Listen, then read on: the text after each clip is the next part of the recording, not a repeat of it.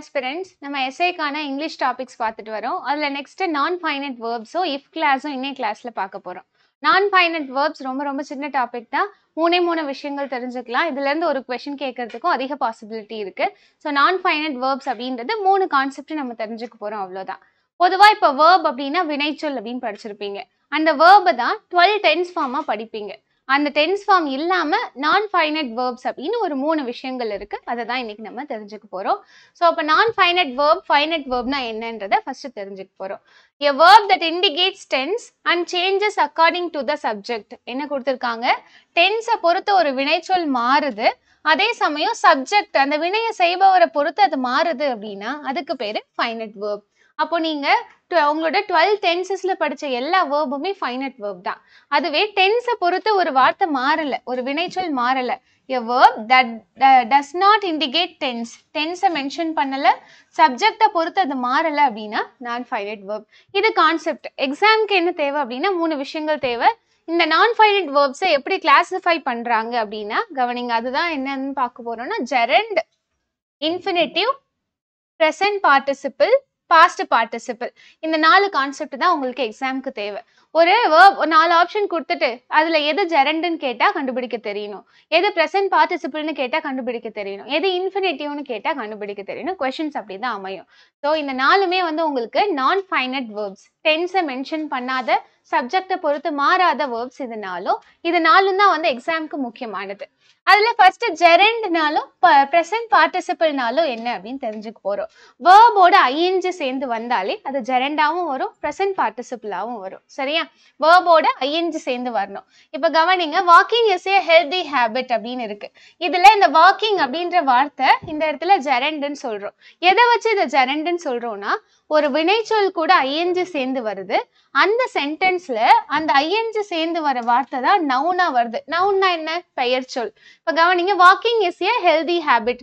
இந்த இடத்துல எதை பத்தி முக்கியமா பேசுறோம்? எது பெயர் சொல்னா? வாக்கிங் தான் பெயர் சொல்.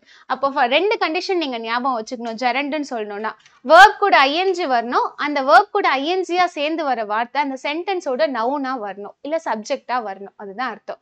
இந்த இடத்துல சப்ஜெக்ட் அப்படின்றது வாக்கிங் அப்படின்றது தான். ஸோ இது gerund.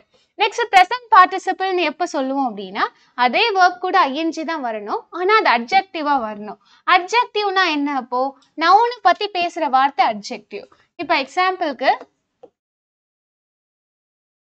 Dhoni is famous Indian cricketer அப்படின்னு ஒரு சென்டென்ஸ் இருக்குன்னு எடுத்துப்போம். Dhoni is famous Indian cricketer. இப்போ இதுல தோனி அப்படின்ற பெயர் என்னன்னு பாத்தீங்கன்னா நவுன், ஒரு பெயர் சொல், ஒரு பர்சனோட பெயர். இதுல எது அட்ஜெக்டிவ்னா ஃபேமஸ் அப்படின்றது. யாரு ஃபேமஸ்? தோனி தான் ஃபேமஸ். தோனின்றவங்க நவுன். நவுனை பத்தி எந்த வார்த்தை பேசுதோ அதுக்கு பேர் தான் அட்ஜெக்டிவ். அப்ப ஃபர்ஸ்ட் நவுன்னா என்ன, அட்ஜெக்டிவ்னா என்னன்னு உங்களுக்கு தெரிஞ்சிருக்குன்னு அதுக்காக சொல்றேன். ஒரு சென்டென்ஸ்ல யாரை பத்தி இல்ல எதை பத்தி முக்கியமா பேசுறோமோ அவங்க தான் நவுன், அவங்க தான் பெயர் சொல்.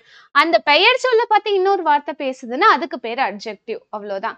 அப்ப Dhoni is a famous பர்சன்னா famous adjective. Dhoni is a popular Indian கிரிக்கெட்டர்னா popular அப்படின்ற வார்த்தை adjective. Dhoni is a tallest cricket man அப்படின்னா டாலஸ்ட்ன்ற வார்த்தை அட்ஜெக்டிவ். அப்போ தோனின்ற நவுனை பத்தி நம்ம புகழ்ந்து பேசக்கூடிய, அவரை டிஸ்கிரைப் பண்ணக்கூடிய எல்லா வார்த்தைகளுமே அட்ஜெக்டிவ் அப்படின்னா.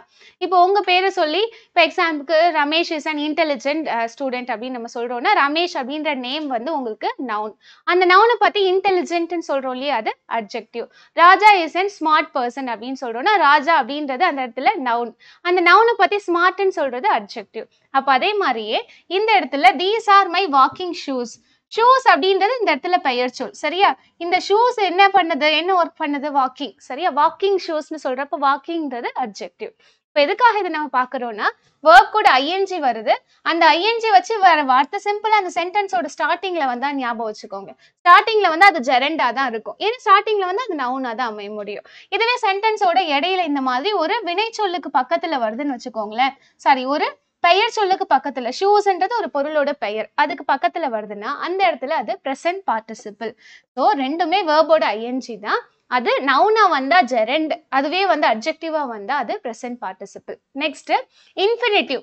இன்ஃபினிட்டிவ் அப்படின்னா 2 + V1 அவ்வளோதான். 2 அப்படின்ற வார்த்தை பக்கத்துல ஃபர்ஸ்ட் ஃபார்ம் ஆஃப் verb இருக்கணும். V1 னா என்னது? present tense குறிக்கக்கூடிய வினைச்சொல். இப்போ வந்து வாக் அப்படின்றது present, வாக்குடுனா தான் past. அப்போ toன்ற வார்த்தைக்கு பக்கத்துல present verb வந்ததுன்னா அது infinitive. அவ்வளவுதான். 2 plus V1, to help, to read, to write, to walk அப்படின்னு வந்ததுன்னா அது எல்லாமே வந்து infinitive. நெக்ஸ்ட் வந்து past participle னா having plus V3.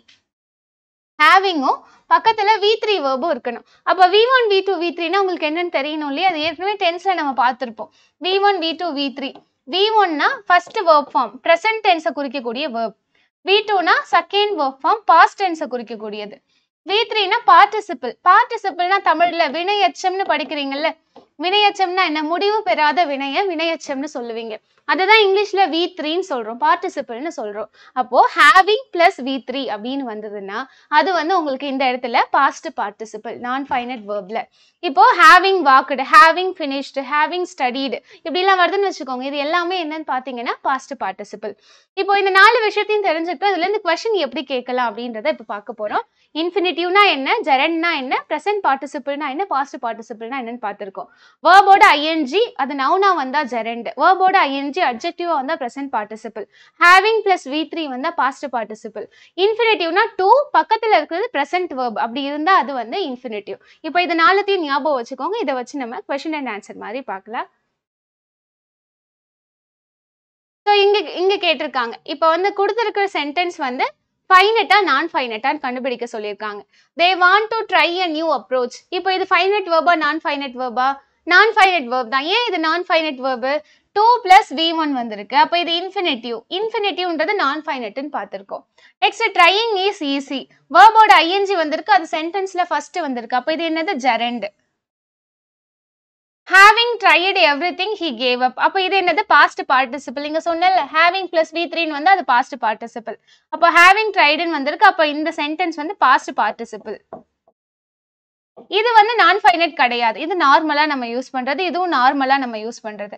அப்போ உங்களுக்கு என்ன தெரியணும் அப்படின்னா இந்த நாலு விஷயம் மட்டும் தான் நான் finite verb. Infinitive, gerund, present participle, past participle. இதுல இருந்து உங்களுக்கு ஏற்கனவே क्वेश्चन எப்படி கேட்டிருக்காங்கன்னா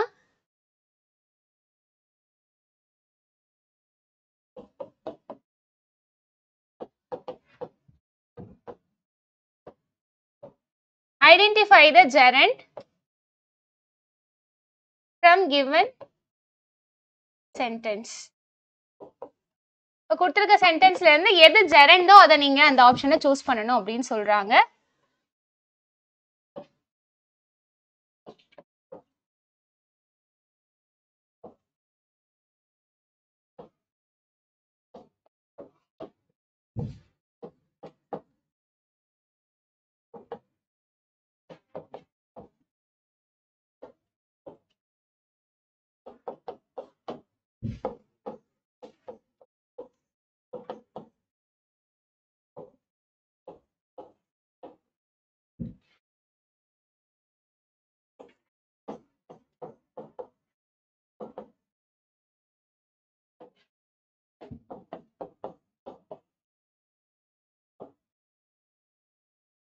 கவனிங்க, இதே மாதிரி தான் கொஸ்டின் பேட்டர்ன் வந்து இந்த மாதிரி தான் மோஸ்ட்லி இருக்கும். அப்போ identify the gerund from given sentence. 4 option கொடுத்துட்டு எது ஜெரண்ட்னு கேட்குறாங்க. ஃபர்ஸ்ட் சென்டென்ஸ் பாருங்க, ஐ எம் ரீடிங் புக்ஸ். இது ப்ரெசென்ட் கண்டினியூஸ் டென்ஸ்ன்னு ஏற்கனவே உங்களுக்கு தெரியும். நம்ம என்ன சொன்னோம்? ஜெரண்ட்ன்றது டென்ஸை குறிக்காது, டென்ஸை மென்ஷன் பண்ணாதுன்னு சொன்னோம். ஃபர்ஸ்ட் சென்டென்ஸை பார்த்தோன்னே சொல்ல முடியும் அது ப்ரெசென்ட் கண்டினியூஸ் டென்ஸ், அப்போ அது ஜெரண்ட் கிடையாது. இன்னொரு கண்டிஷன் என்ன சொன்னோம்? வேர்போட ஐஎன்ஜி வரும், அந்த சென்டென்ஸ்ல ஆரம்பத்துல வந்து அது மோஸ்ட்லி வந்து ஜெரண்டா தான் இருக்கும், அது அந்த சென்டென்ஸ்ல நவுனா இருக்கும் அப்படின்னு சொன்னோம். அப்போ ரீடிங் இஸ் குட் ஹேபிட். இந்த சென்டென்ஸ்ல எதை பத்தி நம்ம பெருசா பேசுறோம்னா ரீடிங் பத்தி தான். அப்போ ரீடிங் அப்படின்றது தான் இதுக்கான answer. Reading is a good habit. Next, இப்போ இதே क्वेश्चனை இப்படி மாத்தி கேட்கலாம். ஜெரண்டுக்கு பதிலா identify the infinitive from the given sentence அப்படின்னா அதுக்கு என்ன ஆன்சரா இருக்கும்? I like to read. ஏன்னா டூ வந்து பக்கத்துல verb வந்து அது இன்ஃபினிட்டிவ். இதே சென்டென்ஸ்ல identify the past participle from given சென்டென்ஸ்னா having read I scored more marks. அவ்வளவுதான். 4 கான்செப்டை ஞாபகம் வச்சுக்கிறீங்க, 4மே ஆப்ஷன்ல இருக்கும். அதுல எதை ஐடென்டிஃபை பண்ண சொல்றாங்களோ அதை ஐடென்டிஃபை பண்ணணும். இது ஒன்றும் பெரிய கஷ்டம் கிடையாது. Having plus V3னா past participle. வேர்போட ING first வருதுன்னா அது ஜெரண்ட். 2 வந்து பக்கத்துல verb வருது வருதுன்னா அது இன்ஃபினிட்டிவ் அவ்வளவுதான். இன்ஃபினிட்டிவ் கேட்டா இந்த ஆன்சர். இதுவே பாஸ்ட் பார்ட்டிசிபிள்னு கேட்டா ஆப்ஷன் டி அவ்வளவுதான். ஆனா இங்க ஜெரண்ட் கேட்டிருக்கிறதுனால ஆப்ஷன் பி தான் இதுக்கு ஆன்சர். நான் ஃபைனைட் வெர்ப்ஸ் மொத்தமா 4 கான்செப்ட் தான். 4 கான்செப்ட்ல இருந்து ஒரு क्वेश्चन கேட்டா மிஸ்டேக் பண்ணக்கூடாது.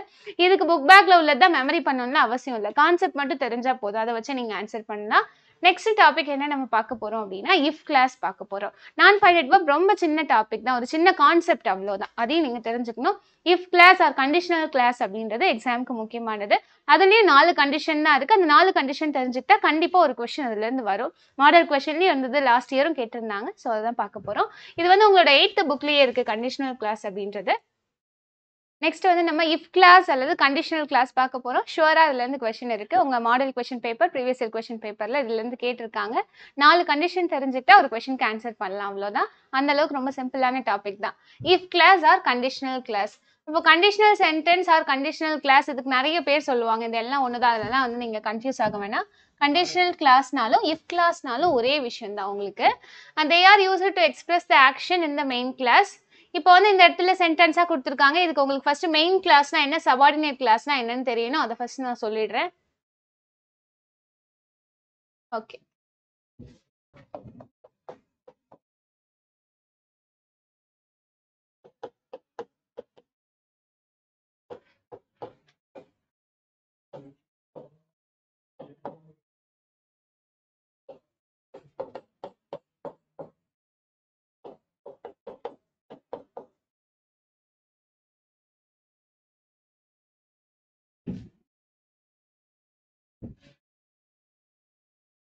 ஓகே, இப்படி ஒரு சென்டென்ஸ் இருக்குன்னு எடுத்துப்போம். If you study well you will pass S A exam அப்படின்னு ஒரு சென்டென்ஸ் இருக்கு. இப்போ இது முழுக்க முழுக்க ஒரு வாக்கியம், சென்டென்ஸ். சரியா? கிளாஸ்ன்னு இங்க பயன்படுத்துறாங்க. இல்லை CLAUSE அப்படின்னா ஒரு சென்டென்ஸோட ஒரு பகுதி தான் கிளாஸ். சரியா? ஒரு சென்டென்ஸோட ஒரு பகுதி. இப்போ இவ்வளோ பெரிய வாக்கியம் இருக்கு, இதுல ஒரு பகுதி தான் கிளாஸ். அந்த கிளாஸுக்கு அந்த மீனிங் கம்ப்ளீட் ஆயிடுச்சுன்னா அதுக்கு பேரு மெயின் கிளாஸ். இப்போ இதுல சொல்லி பாருங்களேன், you will pass the exam. அந்த சென்டென்ஸோட மீனிங் வந்து கம்ப்ளீட் ஆயிடுச்சு, அதோட பொருள் வந்து முடிஞ்சிருச்சு. அப்போ அதனால அதுக்கு பேர் மெயின் கிளாஸ். ஆனா இஃப் யூ ஸ்டடி வெல், நீங்க நல்லா படிச்சீங்க அப்படின்னா அந்த சென்டென்ஸ் அதோட பாதியில நிக்குது. அந்த சென்டென்ஸை பாதியா பிரிக்கிறப்போ அது பாதியா நிக்குது. அப்போ அதுக்கு பேர் என்னன்னா சபார்டினேட் கிளாஸ். இந்த கான்செப்ட் கண்டிப்பா புரியணும் உங்களுக்கு. இதை வச்சுதான் நம்ம 4 கண்டிஷன் பார்க்க போறோம். சரியா? இப்போ ஒரு முழுமையான வாக்கியம் இது. If you study well you will pass the S A exam. நீங்க நல்லா படிச்சீங்கன்னா எக்ஸாம் கிளியர் பண்ணுவீங்க. இல்ல 2 சென்டென்ஸ்ல ஒரு பகுதியும் கிளாஸ்னு சொல்றோம். அந்த ஒரு பகுதிக்கு மீனிங் முழுமையா இருந்ததுன்னா அது மெயின் கிளாஸ். அந்த ஒரு பகுதிக்கு மீனிங் முழுமையா இல்லைன்னா அது சபார்டினேட் கிளாஸ். இப்போ நீங்க நல்லா படிச்சீங்கன்னா அப்படின்ற சென்டென்ஸ் பாதியிலே நிக்குது, சபார்டினேட் கிளாஸ். நீங்க பாஸ் பண்ணிடுவீங்க அப்படின்னு சொல்ற சென்டென்ஸ் முடிஞ்சிருது, அதோட மீனிங் கம்ப்ளீட் ஆயிடுது, அதனால அது மெயின் கிளாஸ். அவ்வளவுதான். இப்போ இந்த சபார்டினேட் கிளாஸ் இஃப்ன்ற வார்த்தையால் ஆரம்பிக்கிறதுனால இதை இஃப் கிளாஸ்னு சொல்றோம், வேற ஒன்றும் கிடையாது. சரியா? இஃப்ன்ற கன்ஜெக்ஷனை வச்சு ஆரம்பிக்குது. சரி, இதுல இருந்து क्वेश्चन எப்படி கேட்பாங்கன்னா, இந்த இஃப்னு ஆரம்பிக்கிற சென்டென்ஸ்ல என்ன டென்ஸ் இருக்கு, மெயின் கிளாஸ்ல என்ன டென்ஸ் இருக்கு, இதுதான் உங்களுக்கான क्वेश्चन அமையக்கூடிய ஏரியா. அப்போ இந்த இடத்துல ப்ரெசன்ட் டென்ஸ் வந்தா இங்க ஃபியூச்சர் டென்ஸ் வரணும், இங்க பாஸ்ட் டென்ஸ் வந்தா இங்க என்ன டென்ஸ் வரணும் அப்படின்றது 4 கண்டிஷனா இருக்கு. 4 கண்டிஷன் தெரிஞ்சுக்க போறோம். ஸோ இஃப் கிளாஸ் ரொம்ப சிம்பிளான டாபிக். அந்த 4 கண்டிஷனை ஃபர்ஸ்ட் தெரிஞ்சுக்கிட்டு அப்புறம் क्वेश्चन எப்படி கேட்பாங்க அப்படின்றத பார்க்கலாம். இப்போ வந்து இந்த சைடு வந்து கண்டிஷன் ஃபர்ஸ்ட் நான் எழுதுறேன். கண்டிஷன் சபார்டினேட் கிளாஸ்ல என்ன டென்ஸ் இருக்கணும். சபார்டினேட் கிளாஸ்ல என்னன்னு பார்த்தோம், ஒரு சென்டென்ஸோட அந்த சென்டென்ஸோட ஒரு பகுதி தான் கிளாஸ். அதுல அதோட மீனிங் கம்ப்ளீட் ஆகாம இருக்கிற பகுதிக்கு பேரு சபார்டினேட் கிளாஸ். மீனிங் கம்ப்ளீட் ஆன பகுதிக்கு பேரு main clause.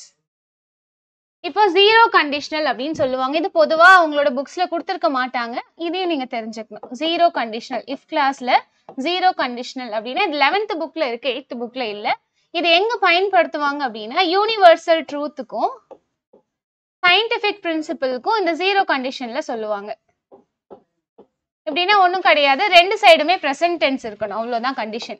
Subordinate கிளாஸ்லயும் present tense இருக்கணும், மெயின் கிளாஸ்லயும் ப்ரெசன்ட் டென்ஸ் இருக்கணும். இங்கேயும் simple present tense, main கிளாஸ்லயும் simple present tense. Tense மாறாது அப்படின்றது தான் அர்த்தம் இந்த இடத்துல, வேற எதுவும் கிடையாது. இப்போ இதுக்கு எக்ஸாம்பிள் எழுதலாம். If you heat ice, if you heat ice it melts. இப்போ இது வந்து இதுக்கு எக்ஸாம்பிளா நான் எழுதியிருக்கேன். இப்போ நீங்க வந்து ஐஸை ஹீட் பண்ணீங்கன்னா அது மெல்ட் ஆகும்ன்றது ஒரு சயின்டிஃபிக் பிரின்சிபல். சரியா? ஐஸை ஹீட் பண்ணீங்கன்னா அது மெல்ட் ஆகும்ன்றது ஒரு சயின்டிஃபிக் பிரின்சிபல்.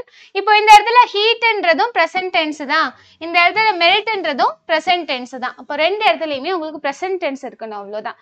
அப்போ ஜீரோ கண்டிஷன்னா யூனிவர்சல் ட்ரூத், மாற்ற முடியாத விஷயங்களுக்கும் சயின்டிஃபிக் பிரின்சிபலுக்கும் அப்ளை ஆகும். இஃப் கிளாஸ்ல சபார்டினேட் கிளாஸ்லயும் ப்ரெசன்ட் டென்ஸ் தான் இருக்கும், மெயின் கிளாஸ்லயும் ப்ரெசன்ட் டென்ஸ் தான் இருக்கும். அதுக்கான example, if you heat ice it melts. ஐஸை heat பண்ணா மெல்ட் ஆகுன்றது சயின்ஸ். அப்போ ரெண்டு இடத்துலையுமே ப்ரெசன்ட் டென்ஸ் தான் வரணும். ஹீட் அப்படின்றதும் ப்ரெசன்ட் டென்ஸ் தான், மெல்ட்ன்றதும் உங்களுக்கு ப்ரெசன்ட் டென்ஸ் தான். அப்போ ரெண்டு சைடும் ப்ரெசன்ட் டென்ஸ் அப்படின்னா அது ஜீரோ கண்டிஷனல்ல வரும், அவ்வளோதான். டென்ஸ் மாறாதுன்றதை ஞாபகம் வச்சுக்கோங்க. இங்கே ப்ரெசன்ட் டென்ஸ்னா அங்கேயும் ப்ரெசன்ட் டென்ஸ் தான். இது வந்து ரொம்ப ரேரா யூஸ் பண்றது. அடுத்ததா ஃபர்ஸ்ட் கண்டிஷன் யூஸ் பண்ண போறோம். இதுதான் அதிகபட்சமா நம்ம பயன்படுத்தக்கூடியதா இருக்கும். ஃபர்ஸ்ட் கண்டிஷன், இஃப் கிளாஸ்ல first condition. First கண்டிஷன்னா possible situation, இது நடக்க வாய்ப்பு இருக்கு அப்படின்ற இடங்கள்ல ஃபர்ஸ்ட் கண்டிஷனை பயன்படுத்துவோம். இதுக்கு என்ன டென்ஸ் வரப்போகுது அப்படின்னு தெரிஞ்சுக்க போறோம். கவனிங்க. இப்போ ஃபர்ஸ்ட் கண்டிஷன்ல சபார்டினேட் கிளாஸ்ல சிம்பிள் ப்ரெசன்ட் டென்ஸ் தான் இருக்கணும். சபார்டினேட் கிளாஸ்ல சிம்பிள் ப்ரெசன்ட் டென்ஸ் தான் இருக்கணும். ப்ரெசன்ட் டென்ஸ்ல என்ன V1 verb இருக்கும். மெயின் கிளாஸ்ல சிம்பிள் ஃபியூச்சர் டென்ஸ் இருக்கணும். மெயின் கிளாஸ்ல சிம்பிள் ஃபியூச்சர் டென்ஸ் இருக்கணும். ஃபியூச்சர் டென்ஸ் அப்படின்னா வில் அப்படின்ற வார்த்தை ஆர் ஷல், இது ரெண்டுத்துல எது வேணாலும் இருக்கலாம். பக்கத்துல ப்ரெசன்ட் verb இருக்கணும். நல்லா கவனிங்க. Simple ஃபியூச்சர்னா will or shall plus V1 அப்படின்றது தான் சிம்பிள் ஃபியூச்சர். இப்போ எக்ஸாம்பிளுக்கு, if you study well, if you study well. இப்போ இந்த இடத்துல ஸ்டடின்றது ப்ரெசன்ட் டென்ஸ், அங்க என்ன வரணும்னா future tense. you will pass the exam, you will pass the exam. இது ரெண்டும் சேர்ந்து ஒரே சென்டென்ஸ் தான். அந்த சென்டென்ஸையே ரெண்டு பகுதியா பிரிக்கிறோம். இஃப்னு ஆரம்பிக்கிறது சபார்டினேட் கிளாஸ், அது கமாக்கு அப்புறமா வர்றது மெயின் கிளாஸ் அப்படின்னாவது ஞாபகம் வச்சுக்கோங்க. உங்களுக்கு இன்னும் சிம்பிளா ஞாபகம் வச்சுக்கணும்னா, இஃப்னு ஆரம்பிக்கிறது இல்லையா அது சபார்டினேட் கிளாஸ், இஃப் இல்லாம கமாக்கு அப்புறம் பக்கத்துல வருது இல்ல அது மெயின் கிளாஸ்.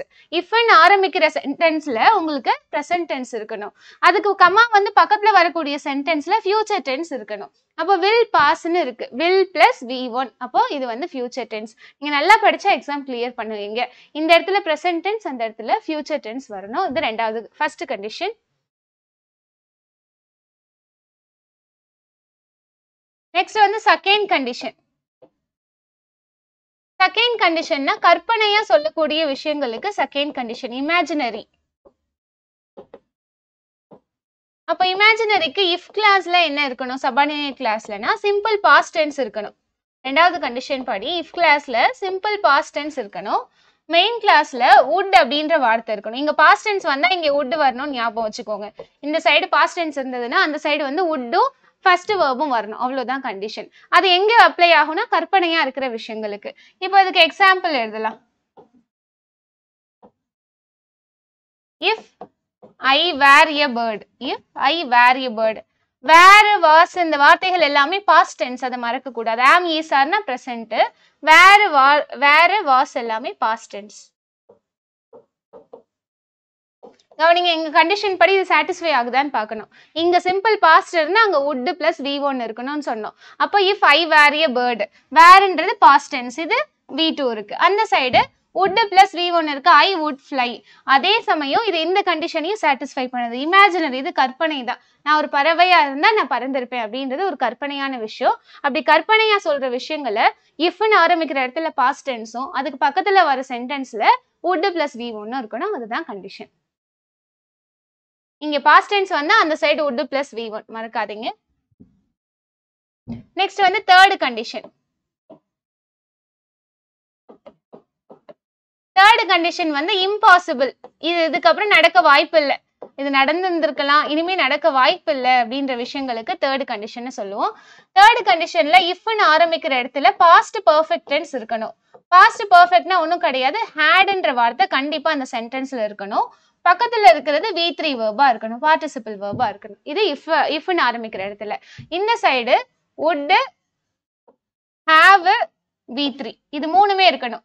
நல்லா ஞாபகம் வச்சுக்கோங்க. செகண்ட் கண்டிஷன்ல வுட்ன்னு வந்து பக்கத்துல ஸ்ட்ரைட்டா வேர்ப் வந்துரும். இங்க வுட் ஹேவ் வந்து தான் வேர்ப் வரும். அதுவும் V3 வேர்பா இருக்கும் அது.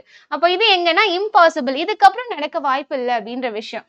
அதே சமயம் had பக்கத்துல வேர்ப் இருக்கணும். வினைச்சொல் இல்லைன்னா அது ரெண்டாவது கண்டிஷன். இந்த இடத்துல உங்களுக்கு கன்ஃபியூஸ் ஆகும். போன வாட்டி கேட்ட கொஸ்டின் இதுல இருந்து தான். ஹேடுன்னு இருந்து பக்கத்துல வினைச்சொல் இருந்தாதான் அது மூணாவது கண்டிஷன். வெறும் ஹேட் மட்டும் வந்து பக்கத்துல வினைச்சொல்ல இல்லைன்னா அது ரெண்டாவது கண்டிஷன்ல நீங்க எடுத்துக்கணும். இதை ஞாபகம் வச்சுக்கோங்க. இப்ப எக்ஸாம்பிள் நான் எழுதுறேன். எக்ஸாம்பிளுக்கு if I had won lottery. if I had won lottery. இப்ப win அப்படின்றதோட past tense தான் won, வேற ஒண்ணும் கிடையாது. had இருக்கு, பக்கத்துல வினை சொல்லும் இருக்கு. I had won lottery. I would have bought a house. would வரணும், have வரணும், அதே சமயம் V3 verb-உம் வரணும்னு சொன்னோம். I would have bought a house.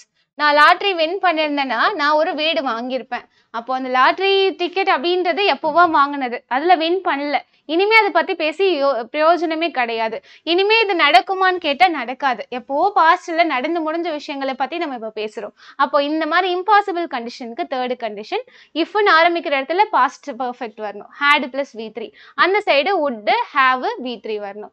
சரி, இப்போ இந்த 4 கண்டிஷனை ஒரு வாட்டி ரிவைஸ் பண்ணிட்டு கொஸ்டின் எப்படி கேட்பாங்கன்னு பார்த்தா இன்னும் கொஞ்சம் ஐடியா கிடைக்கும். 4 ஞாபகம் வச்சுக்கோங்க. 4 கண்டிஷன் தான். இஃப்னு இங்க வந்து இது சபார்டினேட் கிளாஸ்னு உங்களுக்கு ஞாபகம் வச்சுக்க கஷ்டமா இருந்தா இஃப்னு ஆரம்பிக்கிறது தான் சபார்டினேட் கிளாஸ்னு ஞாபகம் வச்சுக்கோங்க. இஃப்னு ஆரம்பிக்கிறதுல சென்டென்ஸ்ல அதுக்கு பேர் சபார்டினேட் கிளாஸ். அது இல்லாம கமா போட்டு பக்கத்துல வர்றதுக்கு பேர் மெயின் கிளாஸ். அவ்வளவுதான். இப்போ இந்த இஃப்னு ஆரம்பிக்கிறதுல யூனிவர்சல் ட்ரூத், மாற்ற முடியாத உண்மைகளோ இல்ல சயின்ஸோ இருந்தா ரெண்டு சைடும் பிரசன்ட் டென்ஸ். அவ்வளவுதான். இப்போ if you heat ice it melts. ஐஸை heat பண்ணா மெல்ட் ஆகுன்றது சயின்ஸ், நம்மளால மாற்ற முடியாது. அதனால இங்கேயும் பிரசன்ட் டென்ஸ், அங்கேயும் பிரசன்ட் டென்ஸ். அவ்வளவுதான். இஃப்னு ஆரம்பிக்கிற இடத்துலயும் பிரசன்ட், கமா போட்டு பக்கத்துல வர சென்டென்ஸ்லயும் present tense. Next possible situation, நடக்க வாய்ப்பு இருக்கு அப்படின்னு சொல்லக்கூடிய விஷயங்களுக்கு இஃப் கிளாஸ்ல இஃப்னு ஆரம்பிக்கிற இடத்துல பிரசன்ட் டென்ஸ், கமாக்கு அப்புறம் வர்றதுல ஃபியூச்சர் டென்ஸ். இப்போ பாருங்க, if you study well you will pass the exam. நீங்க நல்லா படிச்சா எக்ஸாம் பாஸ் பண்ணுவீங்கன்றது பாசிபிள் சிச்சுவேஷன், நடக்க வாய்ப்பு இருக்கு. அப்போ இந்த இடத்துல பிரசன்ட் டென்ஸோ அங்கே கமாக்கு அப்புறம் வர்றதுல ஃபியூச்சர் டென்ஸும் பயன்படுத்துறோம். நெக்ஸ்ட் இமேஜினரி, கற்பனையான விஷயம் அப்படின்னா இஃப்னு ஆரம்பிக்கிற இடத்துல பாஸ்ட் டென்ஸோ அந்த சைடு would plus V1. அப்போ இங்கே if I where a bird, வேர் அப்படின்றது பாஸ்ட் டென்ஸ், அந்த இடத்துல would plus V1 அப்படின்றது இதுக்கான condition. Next third condition impossible, நடக்க வாய்ப்பு இல்லை அப்படின்னா இங்க பாஸ்ட் பெர்ஃபெக்ட். பாஸ்ட் பெர்ஃபெக்ட்னா ஹேட்ன்ற வார்த்தை, ஹேஸ் ஹேவ் எல்லாம் கிடையாது. ஹேட்ன்ற வார்த்தை கண்டிப்பா இருக்கணும், பக்கத்துல V3 verb இருக்கணும். சப்போஸ் வந்து இங்க ஹேட் இந்த V3 இல்லாம ஐ ஹேட் லாட்ரி அப்படின்னு வருதுன்னு வச்சுக்கோங்க, அது செகண்ட் கண்டிஷன்ல வரும். இங்க ஹேட்ன்ற வார்த்தைக்கு பக்கத்துல வினைச்சொல் வந்தாதான் அது மூணாவது கண்டிஷன், வரலன்னா ரெண்டாவது கண்டிஷன் மறக்காதீங்க. அங்க would have V3 வரணும். இப்போ இது 4த்தையும் ஞாபகம் வச்சுக்கோங்க. இதை வச்சுட்டு நம்ம வந்து ஸ்கூல் புக்ல உள்ள எக்ஸசைஸ் புக் பேக்கையே சால்வ் பண்ணுவோம். இப்போ அந்த கண்டிஷன் படி அவங்க கொடுத்துருக்காங்க பாருங்க. ஃபர்ஸ்ட் கண்டிஷன் என்ன பார்த்தோம், இங்க 0 கண்டிஷன் விட்டுருங்க, ஜஸ்ட் ஞாபகம் வச்சுக்கோங்க. அது இல்லாம ஃபர்ஸ்ட் கண்டிஷன்ல இருந்து if I find her address I will, இந்த ஐ வில்ல தான் இது ஃபர்ஸ்ட் ஆஃப் போட்டு கொடுத்துருக்காங்க. ஃபைண்ட்ன்றது என்னதுன்னா present tense, I will send அப்படின்றது ஃபியூச்சர் டென்ஸ். அப்போ பார்த்தோம் இங்க பிரசன்ட் வந்ததுன்னா அங்க ஃபியூச்சர் டென்ஸ் வரும் அப்படின்னு பார்த்தோம். Next second type of sentence, I found her address. ஃபவுண்ட்ன்றது past tense, இங்க பாஸ்ட் டென்ஸ் வந்தா அங்க would plus V1 வரும்னு பார்த்தோம். அப்போ இங்க ஃபவுண்ட்ன்றது பாஸ்ட், அங்க would send அப்படின்றது அதுக்கான கண்டிஷனை சாட்டிஸ்ஃபை பண்ணுது.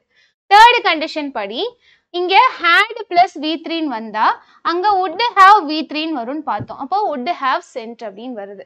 ஸோ இந்த மாதிரி இந்த 3 கண்டிஷனும் மாறாது. ப்ரெசென்ட்னா அங்க ஃபியூச்சர், பாஸ்ட்னா அங்க would plus V1, இங்க பாஸ்ட் பர்ஃபெக்ட்னா அங்க would have V3. அவ்வளவுதான். இந்த 3 கண்டிஷன் தான், 3 கண்டிஷன் தான் டோட்டலா. ஃபர்ஸ்ட் பார்த்தது ரெண்டு சைடும் ப்ரெசென்ட் டென்ஸ், அது யூனிவர்சல் ட்ரூத் ரேரா கேட்பாங்க. இது 3 தான் ஆக்சுவலா இம்பார்ட்டன்ட் ஆனது. இப்போ கவனிங்க, அதே தான் மறுபடியும் உங்க இந்த டேபிள்ல கொடுத்துருக்காங்க. நம்ம இதை வச்சு இங்க சால்வ் பண்ணுவோம். இப்போ இதுக்கான ஆன்சரை நீங்க கொஞ்சம் ஐடென்டிஃபை பண்ண பார்த்தீங்கன்னா உங்களுக்கு இதுக்கு இன்னும் புரியும். இப்போ if I had time I dash shopping with யூன்னு கொடுத்துருக்காங்க. இப்போ ஃபர்ஸ்ட் எடுத்த உடனே நீங்க அந்த 3த்தையும் ஞாபகம் வரணும். இது எந்த கண்டிஷன்ல வரும், ஹேட் இருக்கு. ஹேடுன்னு பார்த்த உடனே தேர்ட் கண்டிஷன் முடிவு பண்ணக்கூடாது. என்ன சொன்னோம், ஹேட் இருந்து பக்கத்துல வினைச்சொல் இருந்தாதான் அது தேர்ட் கண்டிஷன் சொன்னோம். டைம்ன்றது வினைச்சொல்லே கிடையாது, அது ஒரு செயல் கிடையாது இல்லையா, அது ஒரு பெயர் சொல். டைம்ன்றது ஒரு பெயர் சொல். அப்போ வெறும் ஹேட் மட்டும் இருந்தா அது செகண்ட் கண்டிஷன். இது எப்பவுமே மாறாது, மறக்காதீங்க. ஹேட் வந்து பக்கத்துல வினைச்சொல் இல்லைன்னா அது செகண்ட் கண்டிஷனா எடுத்துக்கணும். செகண்ட் கண்டிஷன்ல நம்ம என்ன எழுதியிருக்கோம் அப்படின்னு பாருங்க. செகண்ட் கண்டிஷன்ல இங்க பாஸ்ட் டென்ஸ் வந்து அங்க would plus v1 வரும்னு பார்த்தோமா, அப்ப அதையே தான் நீங்க அங்க அப்ளை பண்ணணும். இங்க பாருங்க, இப்போ இங்க வந்து would வெர்புக்கு தான் அவங்க பிராக்கெட்ல கொடுத்திருக்காங்க வெர்ப், அதை எடுத்து அப்படியே எழுதணும். ஏன்னா v1 தானே, அதனால அப்படியே எழுதிக்கணும். அப்போ இதுக்கு ஆன்சர் என்ன, would go அப்படின்றது தான் ஆன்சர். நெக்ஸ்ட் இதை கவனிங்க. if you dash English you will get along with them perfectly. இப்போ இந்த இடத்துல will getன்னு கொடுத்திருக்காங்க. நமக்கு தெரியும் ஒரே ஒரு கண்டிஷன்ல மட்டும்தான் ஃபியூச்சர் டென்ஸ் வரும்னு. அது எந்த கண்டிஷன், ஃபர்ஸ்ட் கண்டிஷன். ஃபர்ஸ்ட் கண்டிஷனா நம்ம எழுதுனதுல தான் மெயின் கிளாஸ்ல ஃபியூச்சர் டென்ஸ் வரும். அங்க ஃபியூச்சர் டென்ஸ்னா இங்க என்ன டென்ஸ் வரும்னு பார்க்கணும். இந்த சென்டென்ஸை ஃபர்ஸ்ட் பாக்குறீங்க. இவங்க இங்க fill in the blank கொடுத்துட்டாங்க, அந்த சைடு வந்து உங்களுக்கு verb கொடுத்துட்டாங்க. இப்போ இங்க வந்து ஃபியூச்சர் டென்ஸ் இருக்கு. இப்போ அந்த டேபிள் உங்களுக்கு ஞாபகம் வரணும். இந்த சைடு ஃபியூச்சர் டென்ஸ் இருந்ததுன்னா இங்க என்ன வரும்னு பார்த்தோம், சிம்பிள் பிரசன்ட் டென்ஸ் வரும்னு பார்த்தோம் ஃபர்ஸ்ட் கண்டிஷன் படி. அப்போ if you speak, அதே தான் இங்க ஆன்சர். நெக்ஸ்ட் தேர்ட் क्वेश्चन பாருங்க. if they had gone for a walk. அப்போ ஃபர்ஸ்ட் எடுத்த உடனே இங்க had gone இருக்கு. அப்போ had பக்கத்துல verb இருக்கு. அப்போ இது எந்த கண்டிஷன்ல வரும்னா மூணாவது கண்டிஷன்ல வரும். சரியா, had gone அப்படின்றது மூணாவது கண்டிஷன்ல வரும். நல்லா கவனிங்க. had gone தேர்ட் கண்டிஷன்ல பார்த்திருப்போம். இங்க பாஸ்ட் பெர்ஃபெக்ட் இருந்தா அங்க என்ன வரும்னு பார்த்தோம், would have v3 வரும்னு பார்த்தோம். அது அப்படியே எழுத வேண்டியதான். இங்க would have இந்த verb இருக்குல்ல, அது கூட ed சேர்த்துக்கணும், அப்பதான் அது v3 மாறும். அப்போ would have turned. இங்க had plus v3 வந்தா அங்க would have plus v3, அவ்வளவுதான் condition. Next if she dash to see us we will go to zoo. இப்போ if இருக்கிற சைடுல fill in the blank கொடுத்துட்டாங்க, அந்த சைடு ஃபியூச்சர் டென்ஸ் இருக்கு. நமக்கு நல்லா தெரியும் if கிளாஸ்ல ஃபியூச்சர் டென்ஸ் வர்றது ஃபர்ஸ்ட் கண்டிஷன்ல தான். அந்த சைடு ஃபியூச்சர் டென்ஸ் வந்தா இந்த சைடு பிரசன்ட் டென்ஸ் வரும் ஃபர்ஸ்ட் கண்டிஷன்லயே பார்த்தோமா. அப்ப இங்க வந்து கொடுத்திருக்கதே பிரசன்ட் டென்ஸ், அதை எடுத்து அப்படியே எழுத வேண்டியதான். comes ன்னு வரும், she வரதுனால comes அப்படின்னு வரும். Next I would have told you if. இப்ப மறுபடியும் அதே தான். இந்த would have வந்ததுனாலே, would பக்கத்துல have வந்ததுனாலே அது என்னது, தேர்ட் கண்டிஷன். அப்போ அந்த சைடு என்ன வரும், had plus v3 வரும். if ன்னு ஆரம்பிக்கிற இடத்துல had plus v3 வரும். had c யோட v3 verb என்னன்னா seen. seenன்றது ஃபர்ஸ்ட் ஃபார்ம், saன்றது அதோட பாஸ்ட் டென்ஸ், seenன்றது அதோட v3. அப்போ had seen அப்படின்றது ஆன்சர். மறுபடியும் இது அதே மூணு கண்டிஷன் வச்சுதான் நான் சால்வ் பண்ணியிருக்கேன். நீங்க அதை கொஞ்சம் கவனிச்சிங்கன்னா உங்களுக்கு புரியும். இங்க வந்து ஹேட்னு இருக்கிறதுனால இது பாஸ்ட் டென்ஸா எடுத்துக்கிட்டோம். இங்க பாஸ்ட் வந்து அங்க would plus v1 வரும். இங்க ஃபியூச்சர் டென்ஸ் இருந்ததுன்னா கண்டிப்பா இங்க பிரசன்ட் டென்ஸ் தான் வரும்னு ஃபர்ஸ்ட் கண்டிஷன்லயே நீங்க எழுதிருக்கீங்க. அந்த பாக்ஸை தான் நீங்க ரிமைண்ட் பண்ணிக்கணும். இங்க என்ன எழுதிருக்கீங்களோ அதை தான் நான் மறுபடியும் சொல்றேன். இங்க ஃபியூச்சர் டென்ஸ் வந்தா இங்க பிரசன்ட் டென்ஸ் வரும்னு எழுதிருக்கேன்னா அதே தான் நான் இங்க வந்து அப்ளை பண்றேன், வேற ஒன்றும் கிடையாது. இந்த இடத்துல இந்த சென்டென்ஸ்ல நான் பாக்குறேன் அங்க ஃபியூச்சர் டென்ஸ் வருது, அப்போ இங்க பிரசன்ட் டென்ஸ் வரும். பிராக்கெட்ல இருக்கிற verb பிரசன்ட் டென்ஸ் தான், எடுத்து அப்படியே எழுதிட்டேன். நெக்ஸ்ட் had plus v3 ன்னு இருக்கு, மூணாவது கண்டிஷன். அப்போ அங்க would have plus v3 ன்னு வரும். இங்க will மறுபடியும் ஃபியூச்சர் டென்ஸ் வருது, அப்போ இங்க பிரசன்ட் டென்ஸ் தான் வரும். இங்க would have v3 வருது, அப்போ இங்க பாஸ்ட் பெர்ஃபெக்ட் வரும். அந்த பாக்ஸ்லயே ஒன்னு இந்த சைடு கொடுத்துருவாங்க டென்ஸ், அந்த side fill in the blank கொடுப்பாங்க. இல்ல இங்க fill in the blank கொடுத்துட்டு அந்த சைடு டென்ஸ் கொடுப்பாங்க. ஒரு சைடை வச்சு இன்னொரு சைடு நீங்க ஆன்சர் டிசைட் பண்ணணும், அவ்வளவுதான். இப்போ அதே மாதிரியே சூஸ் த ஃபாலோயிங் இருக்கு. கவனிங்க, if ன்னு இங்க தான் ஆரம்பிக்குது. சரியா, if ன்னு ஆரம்பிக்குது இந்த சைடு. அப்போ if கிளாஸ்ல என்ன டென்ஸ், இந்த சைடு வந்து ஃபியூச்சர் டென்ஸ். நமக்கு ஃபியூச்சர் டென்ஸ் வரதே ஒரே ஒரு கண்டிஷன் தான், அதனால நீங்க பெருசா கன்ஃபியூஸ் ஆக வேண்டாம். ஃபர்ஸ்ட் கண்டிஷன்ல மட்டும்தான் சிம்பிள் பிரசன்ட் வந்தா அந்த சைடு வந்து ஃபியூச்சர் வரும். அப்ப இங்க ஃபியூச்சர் கொடுத்துட்டாங்கன்னா இந்த சைடு சிம்பிள் பிரசன்ட் வரும், அவ்வளவுதான். கொடுத்துருக்கிறதுல எது பிரசன்ட் டென்ஸ்ன்னு பார்க்கணும். ஹேட்ன்றது பாஸ்ட் டென்ஸ், வில்ன்றது ஃபியூச்சர் டென்ஸ், ஹேவ்ன்றது தான் பிரசன்ட் டென்ஸ். சரியா, ஹேவ்ன்றது தான் present tense, have or has அப்படின்னு வர்றது தான் பிரசன்ட் டென்ஸ், ஹேட்ன்றது பாஸ்ட் டென்ஸ். அப்போ ஹேவ் தான் வந்து first क्वेश्चनக்கு answer. Next if he is late, இங்க if தான் ஃபர்ஸ்ட் கொடுத்திருக்காங்க. இந்த am, is, are இந்த மூணு வார்த்தையுமே பிரசன்ட் டென்ஸை குறிக்கக்கூடியது, இதை மறக்காதீங்க. am, is, are இதுல ஒரு வார்த்தை இருந்தா கூட அது பிரசன்ட் டென்ஸ் தான். is இருந்தாலும் பிரசன்ட் டென்ஸ் தான், are இருந்தாலும் am இருந்தாலும் பிரசன்ட் டென்ஸ் தான். அப்போ இந்த சைடு பிரசன்ட் டென்ஸ்னா அந்த சைடு ஃபியூச்சர் டென்ஸ். மேல கொடுத்துருக்கிறதுக்கு அப்படியே ஆப்போசிட். மேல என்ன கொடுத்துருக்காங்கன்னா இங்க ஃபியூச்சரை கொடுத்துட்டு அங்க என்ன வரும்னு கேக்குறாங்க. இங்க பிரசன்ட் கொடுத்துட்டா அப்ப அந்த சைடு என்ன வரும், ஃபியூச்சர் டென்ஸ் தானே வரும். கொடுத்துருக்கிறதுல எது ஃபியூச்சர் டென்ஸ், ஆப்ஷன் சி தான் ஃபியூச்சர் டென்ஸ். வில் ஸ்டார்ட் அப்படின்றது தான். வில் வந்தால் தான் அது ஃபியூச்சர், வில் ஆர் ஷெல் வந்தால் தான். அப்போ option C. Next, if you dash me I would tell you. நல்லா கவனிங்க. இப்போ இந்த சைடு வந்து would tellனு கொடுத்துருக்காங்க. நமக்கு நல்லா தெரியும் would plus v1 எந்த கண்டிஷனில் வரும்? செகண்ட் கண்டிஷனில் வரும். அப்போ would tellனு வந்ததுன்னா இந்த சைடு என்ன டென்ஸ் வரணும்? பாஸ்ட் டென்ஸ் வரணும். இங்கே கொடுத்துருக்கிறதுல எது பாஸ்ட் டென்ஸ் இருக்குது? ஆஸ்க்டு. ed சேர்த்து வருது இல்லை, அந்த வார்த்தை மட்டும்தான் பாஸ்ட் டென்ஸ். அப்போ ஆஸ்க்டு தான் answer. Next, will it be all right? Will it be all right if I dash your friend tonight? அப்போ இந்த சைடு வந்து என்ன டென்ஸ் வந்துருச்சு? ஃபியூச்சர் டென்ஸ் வந்துருச்சு. அப்போ அந்த சைடு என்ன வரணும்? ப்ரெசென்ட் டென்ஸ் தான் வரணும். கொடுத்துருக்கிறதுல எது ப்ரெசென்ட் டென்ஸ்? bring தான் ப்ரெசென்ட் டென்ஸ். bring, broughtன்றது past. இது பாஸ்ட் பார்ட்டிசிபிள். நமக்கு தேவை ப்ரெசென்ட் டென்ஸ் தான். Next, if you dash to learn a musical instrument, you have to practice. இங்க வந்து ஒரு சின்ன மிஸ்டேக் இருக்கு. சாரி, இந்த சென்டென்ஸ்ல வந்து அவங்க பிரிண்டிங் மிஸ்டேக்கா கொடுத்துருக்காங்க. யூ வுட் ஹேவ்னு கொடுக்கணும். சரியா? யூ வுட் ஹேவ் அப்படின்னு கொடுக்கணும். அப்போ வுட் பிளஸ் v1 நம்ம என்ன எடுப்போம்? வாண்டட்னு எடுப்போம். சப்போஸ் அங்க இடத்துல வில் இருந்ததுன்னா எது ஆன்சர்னா option A answer. கொஸ்டினே printing mistake. சரியா?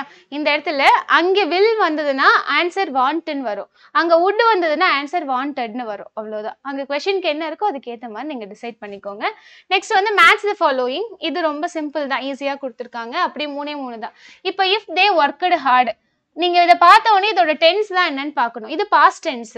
நமக்கு பாஸ்ட் டென்ஸ் வர்றது செகண்ட் கண்டிஷன். இந்த சைடு பாஸ்ட் டென்ஸ் வந்து அந்த சைடு என்ன வரணும்? would plus v1.